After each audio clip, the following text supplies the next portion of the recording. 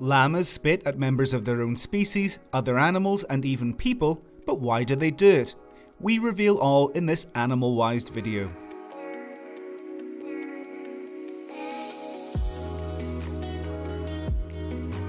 Territoriality.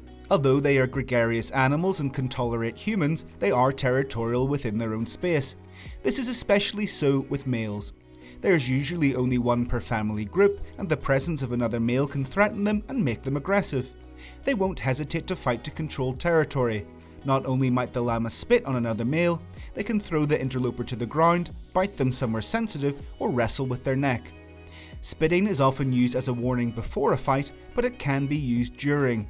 The winner will be the one who remains standing. The loser will show submission by lying on the ground with neck bent and tail up. Defense. With certain animals, such as sheep, llamas can share their territory and even incorporate them into the herd to a certain extent. They may even defend them from other animals in addition to their own family.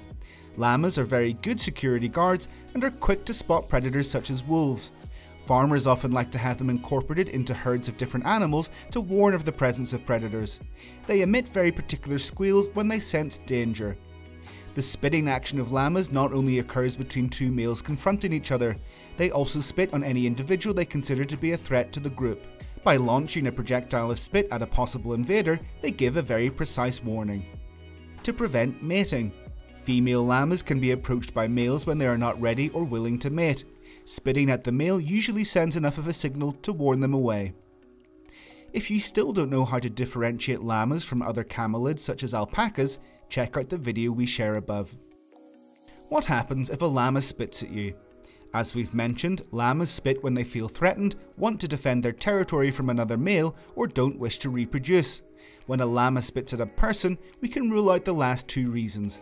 This means they may feel threatened by you. It's best for you to stay away and not bother them. Llamas are animals that generally get along well with people. They spit to deter or warn, but they aren't considered dangerous animals. In some health centres, they are even used as companion animals for people with issues related to anxiety, depression, or stress. This is due to the sense of well-being and calm they can generate, indicating just how close a relationship they can form with humans. If you want to continue learning about wild animals, don't miss the playlist we share here. Have you ever been spat at by a llama? Let us know in the comments if so, and we'll see you next time.